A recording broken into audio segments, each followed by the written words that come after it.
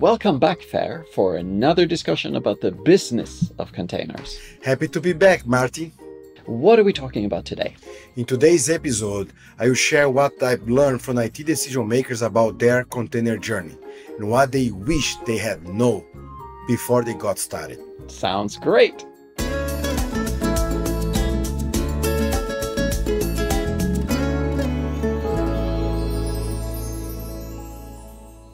Do IT decision makers know and care about containers? Yes, they like containers because it helps them with four things: technical debt, multi-cloud, low utilization, and hiding. Right. The last video you and I shot together went into more detail about that. I'll link to it in the description. Anyone who wants a description of why containers matter to the business people, they should watch the video. But today, we are talking about when you have decided that containers are the right path forward for your organization, then how do you get started? Moving your business applications to containers in the cloud is a big step.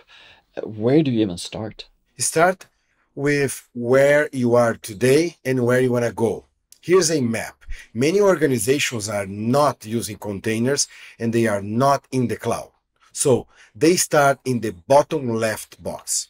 And I want to go to the top right box. That's right. In the top right box, you get the benefits of both the cloud and containers. All right. So if my organization is in the start box, how do I get to the goal box? There are three ways to get there. The first one is lift and shift. You move your existing system to the cloud, as it is now. And how does that help you? When your system is in the cloud, it will be easier to manage it. If a server's power supply or network card breaks, your cloud provider will replace it. You don't have to do that anymore. And looking at the grid, it looks like lift and shift is the first step toward your goal? That's right. The next step is containerize your workload. When you've done that, you get all benefits of being in the cloud. Some people call this move and improve. This method is useful if you need to move to the cloud as soon as possible. It's also a good one if you're still building out DevOps practices and culture in your organization. But you are not quite there yet. I imagine this two-step process gives you a good time to evaluate too after the first step. Right. When you have done the lift and shift, it is optional to containerize. You might choose not to containerize some workloads like databases and backups. Sounds good. Your grid implies that there's another path to the cloud? Yes, you can choose to containerize your applications first before you move to the cloud. By doing that, you get safer deployments and easier management in your existing data center. Why would I want to stay in my existing data center?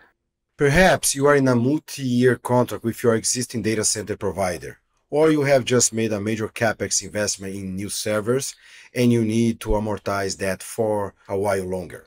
Or there may be security concerns about moving to the cloud that will take some time to sort them out. In all these cases, you don't want to move to the cloud right away, but you want to be ready when the time comes, and you get safer deployments while you are doing that prep work.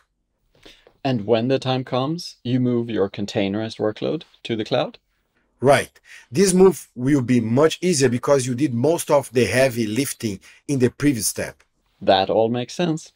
Depending on where my organization is in terms of DevOps culture, contracts, CapEx investment, and so on, I will pick the path to the cloud that's right for me. That's right. But there is a third way. You can containerize and migrate all at the same time. Wow, that sounds audacious, but I like how it's fewer steps. This path is right for you if an application is under active development and you want to reap the full benefits of the cloud sooner. When you've made this move, you have a faster time to market. What types of applications would be good for this approach?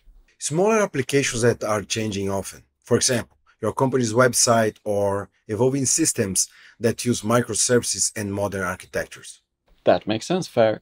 Thank you for giving us another insight into the business of cloud computing and containers. Happy to help. And thank you everyone for watching. If you have questions for Fair or me, please add them in the comments. Also, do let us know if there are other topics you'd like to hear about in future episodes. Until next time!